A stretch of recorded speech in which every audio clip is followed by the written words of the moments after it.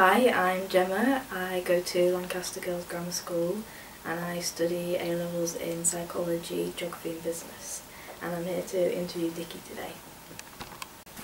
I'm Dickie Siddle. I was born in the middle of Morecambe, actually in the middle of Arndale Centre, what is now. I had to pull the old cottages down, and then I moved to Scholar Green Lane, and then my mother bought a boarding house, and that's how we started.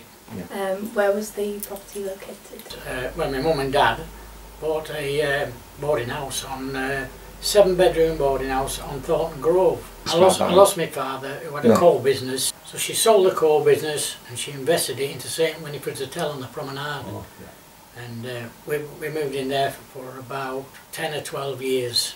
There from about mid-50s to 70s. The whole block of hotels from the Broadway were all built by Mrs. Bourne in Blackpool, and they were identical to the ones in Blackpool, the hotel. There was no en-suites or nothing in them when we moved in. All the hotels at the time were putting bars in because you were getting a licence, and my mother was the only one on that block that wouldn't have a licence. She didn't want them. And the amount of people who used to say to my mother, "Agnes, are you getting a bar fitted for next year?" She said, "No." "Right, can we book?" Because they could go anywhere for a drink and come back to the hotel, a cup of tea, a cup of coffee and go to bed, nobody banging about in the middle of the night. And she was always full.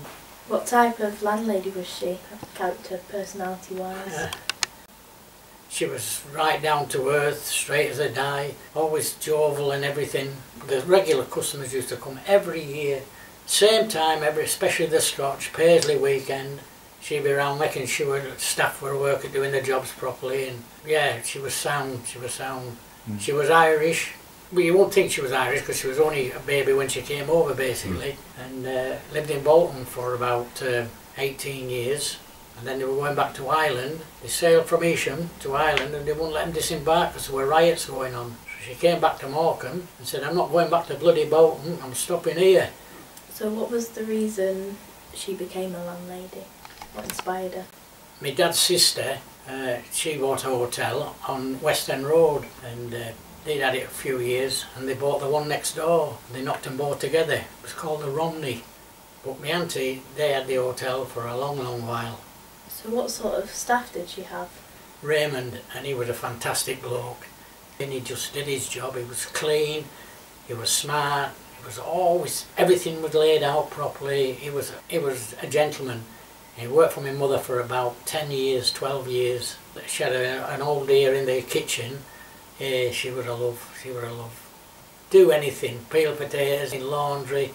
If one of the staff wasn't well, she'd do chambermaiding. They all mucked in together. It was a great life, but she was into everything. 25 eggs in one pan. Little round things, bang, bang, bang, bang. There was I'd say it must have been 2 to 3 foot across, rope on it, and a big triangular piece of timber. And my mother used to bang it for breakfast and for dinner when meals were ready. Bong, bong, bong, bong. It was like a stampede into the bloody dining room. It was homely. It was just like being home. You could go in the house, and my mates used to come in and, "Do you want a sandwich?" "Yeah, help yourself, help yourself." It was. So where did the guests come from? Was there one certain place where they travelled in? Most of them, a lot came from a place called Bradford, spelled with a T, in Yorkshire. And Scotch, Paisley, a lot from Paisley, around that area. And Scotch weekend, you couldn't move in Morecambe for Scotch people. There were just hundreds and hundreds. There was a couple from Paisley. She used to dog him so. "You behave yourself." No swearing neither. You couldn't understand hardly a word he said. He was like broad Scotch. There was one fella who used to go out and have a good skinful. My mother said, "No coming in drunk tonight." What he did do, it didn't make any difference.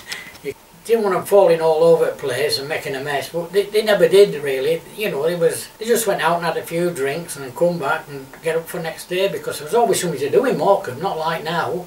Wrestling on and dancing, 4 or 5 dance floors in Morecambe, Prisium Bar, fairground was going, kids were going to baths, beauty queens. During the close season, did your mum get a chance to go out? It used to be open till about end of September, beginning of October, and they used to go to Florida for a month or 2 months, and then come back and then start getting ready, decorating and getting everything ready for the next season. One winter, she never went abroad, and there was about 20 to 30 people booked in the hotel. They were mainly men from Norway, Holland, Germany, Switzerland, and they come to put a barrage across the bay, or to plan for a barrage across the bay. And what was the dining room was stripped out, and there was a big table there. It was going out in the bay, surveying the bay. So you mentioned there was a lot to do in Morecambe at the time. Was there any entertainments within the hotel? We had a piano in the lounge, and we had one bloke, he couldn't half play, oof, and he had them all going. She said they had like a bloody choir in the front room, in the lounge. Next thing you know, they'd gone to the pub and come back having a sing-song. From what I think, my mother enjoyed everything she did.